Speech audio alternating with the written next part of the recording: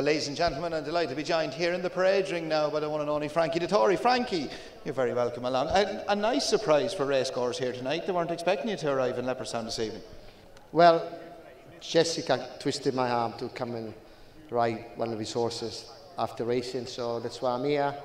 And I saw old Stratton entered, and I rang Willie, said, because I used to ride him at John Gosden, so I said, if you want me to ride him, I'm here anyway. And yeah, it was nice to ride the old boy. He wasn't 100% top shape today, but he's got I guess his favourite race is the race at Ascot, so all roads lead to Royal Ascot.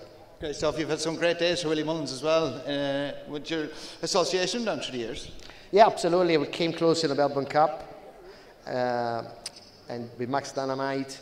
Yeah, I've had a few winners for him, so, you know, he's a legendary trainer, so it's always a pleasure riding for him. And your farewell tour this year, it couldn't be actually going any better.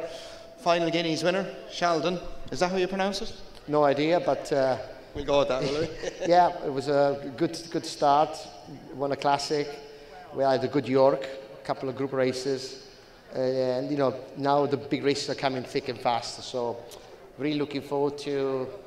Obviously, my next weekend is the Irish Guineas, and hopefully I come back here for one last time for the 9th of September, the Irish Champions weekend.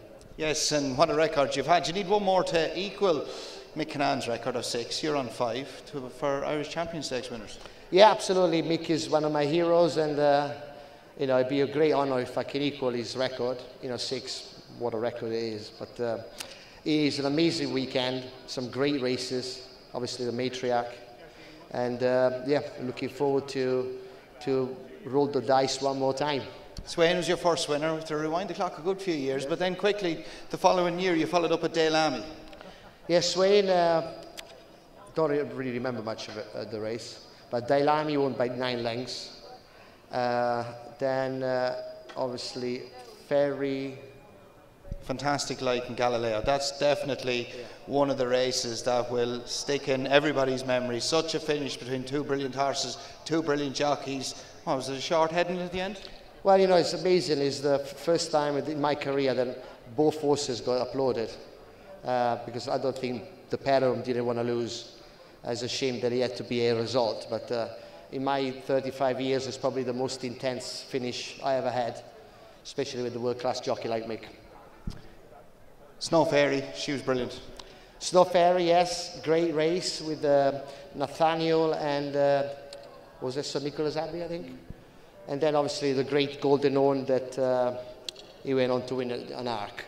So the Irish Champions established itself as a massive, important race pre-Arc de Triomphe, and it won't be any different this year. I'm sure you'll see a superstar in the making. And it's a brilliant 2 days now. It's getting bigger and better. The Irish Champions Festival over the 2 days. So many Group 1 races, massive prize money, and there's such a big English contingent and French contingent to come over for the weekend as well.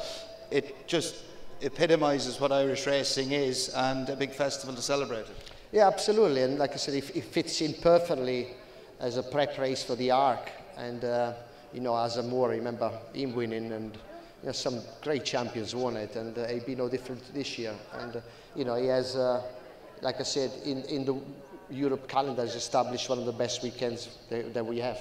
And what else are you looking forward to for the rest of the season, Frankie? You're really enjoying it. I know it's probably you're a little bit emotional as well. You obviously do get quite emotional, but your last year riding as well. Is it emotional for you?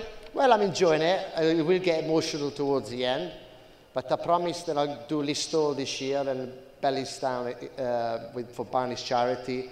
Killarney's approached me, so hopefully we'll get back to the Curragh. So it'll be a few Irish visits this summer. I'm looking forward to it. Everybody's always kind and very warm to me, so I really enjoy it. Great stuff. And final, before we let you go, Soul Sister, there's plenty of people here who were very, very impressed with her win the Musidora the other day. Yeah, I was. You know, obviously I was also impressed with the filly of O'Brien's who won at Chester by 22 lengths. So it will be another tremendous race, and yeah, we'll see. Obviously, Arrest could be a positive for the Derby. yeah, so much to coming along in the next 5 weeks that I can't keep up with it. He looked good the other day, Rest. Yeah, he did, yes. I mean, on that ground it's very hard to judge him, but he's done nothing wrong.